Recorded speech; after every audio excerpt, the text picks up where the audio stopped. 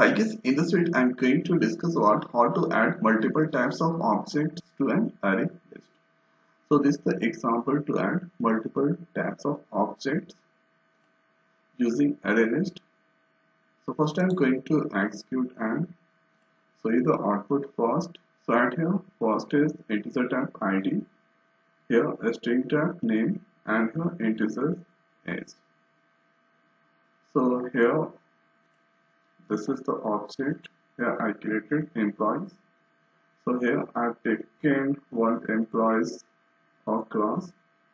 So at here this is the static tag, and here you can see the output at here 101 and 28 like this values.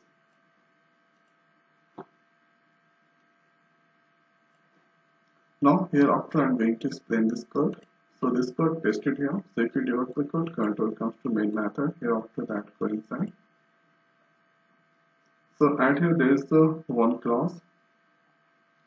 Add here employee S1 and a new employee, and a I passed 100, Sam, and 28. Now here after here this is the object that I created.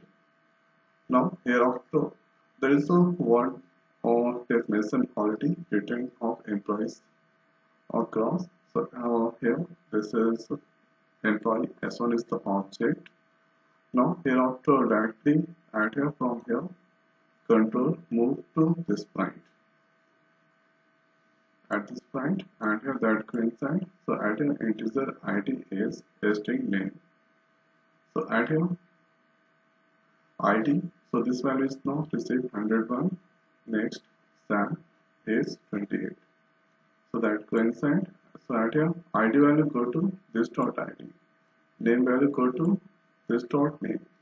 And here is that go to this dot age. So add here ID name as so it belongs to here.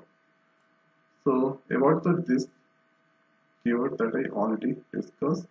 So after done this all those things, now control back to this point, and here this is the things. Now here after S1 part done like this, that brings the process of S2 102 billing 27, S3 object of employee this values. Now here after the next is one by one that going to add here array list employee A1 is the object new array list. So if you don't give add here, so it will take automatically add here size. Now here after it will add here A1 dot add. So A1 is the object array list employee. So add here S1 values 100 this all, and here S2 100 billing, S3 this all. Now here after the next is here for I value start from 0, and here A1 has 3 element, so add here the size is 3. Now here after I 0 less than 3 condition to that go inside. So add here this time A1 get I value. So I value is now 0 and here ID. So first time that ID is the 101 or it will display. Now hereafter name Sam 28. Now hereafter I is now increased, I is 1, here 1 less than 3 condition 2. So this time add here 102 billings 27 that display. Now hereafter 2 less than 3 condition 2. So next time add here 103 here 26 display.